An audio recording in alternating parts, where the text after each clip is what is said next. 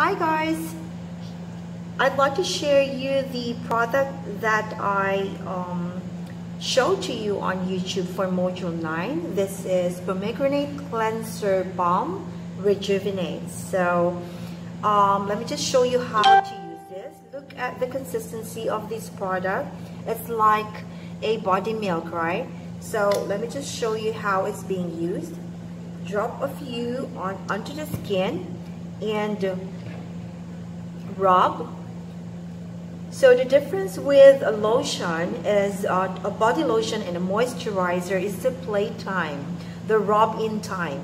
So with this, if you will notice, you've got a lot of play time. You're able to cleanse your skin very, very well, and it doesn't penetrate readily onto the skin, but remains onto the skin to cleanse deeply and remove dirt and debris. So what you have to do is either you use a damp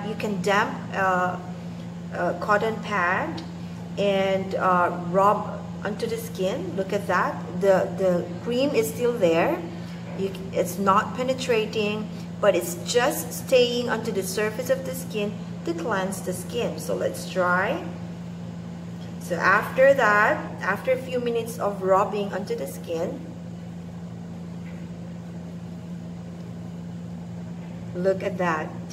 Sorry about that. I just washed my hands and my arms, but I still have those dirt.